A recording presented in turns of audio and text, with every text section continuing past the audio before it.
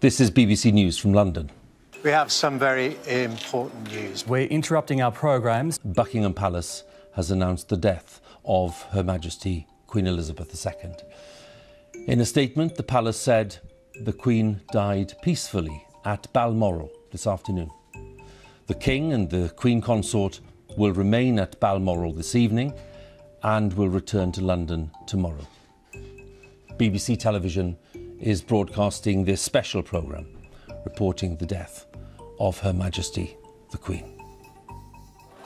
She was 96 years old. The Queen died just a few moments ago, the announcements at Balmoral. She was the longest reigning monarch in British history and the world's oldest head of state. Her eldest son and heir, Charles, the former Prince of Wales, is now the King.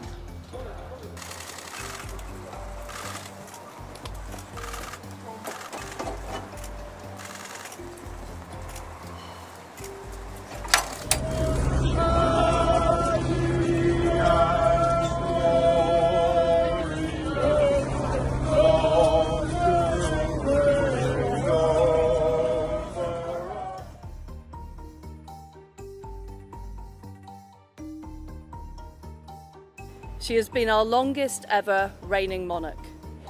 It's an extraordinary achievement to have presided with such dignity and grace for 70 years.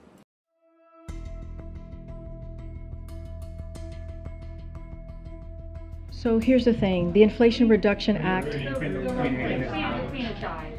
Okay, all right, well, okay, so that's been confirmed. Okay, the royal family. So, as I said earlier, you know, our hearts and our thoughts go to the family members of the Queen, goes to the people of United Kingdom. I don't want to get ahead of what the President is going to say. I want him to, from you all to hear from him first.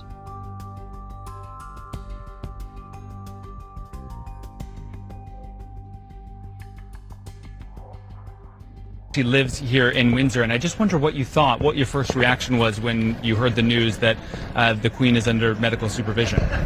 I mean, I think it's pretty sad, like, when anyone kind of gets in that position, like, you wouldn't want that to happen to your own family member. But I'm not, like, the biggest fan of the Queen, or just, like, the monarchy in general, so I wasn't, like, that upset or overwhelmed by it. It was just something that happens, I guess. You're not the biggest fan of the monarchy. I wonder why. Mainly to do with, like, British, like, colonial history, things like that. A lot of things that have gone on which have been quite shady. Yeah, I'm not really their biggest fan.